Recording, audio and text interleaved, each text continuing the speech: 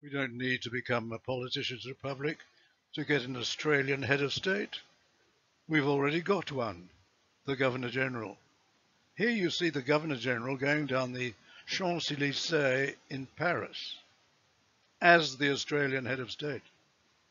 And he's being received as a respected head of state with a mounted Garde républicaine riding in front of a motorcycle escort, with the rest of the Garde républicaine following him. He's the Australian head of state. In fact, whenever the Governor-General is sent on a state visit, the Australian government, the ministers, the politicians, always expect the government of the foreign country to receive the Governor-General as the Australian head of state. Now, no Australian politician complained about this reception to the French. No one said, "Oh, you've made a mistake. He's not our head of state."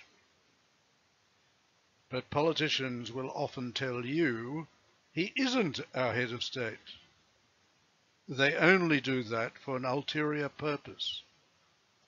It's when they're pushing the politicians' republic, which they're trying to push through to increase the power of the politicians.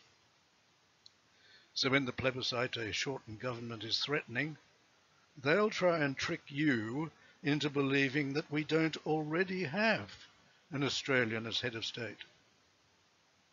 ACM has been saying this for decades, from before the referendum, and consistently since, just like every Australian government.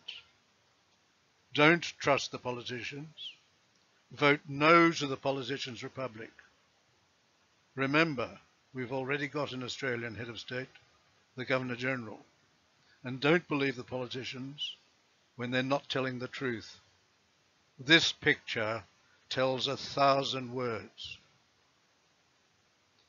Until next time, I'm David Flint from Australians for Constitutional Monarchy.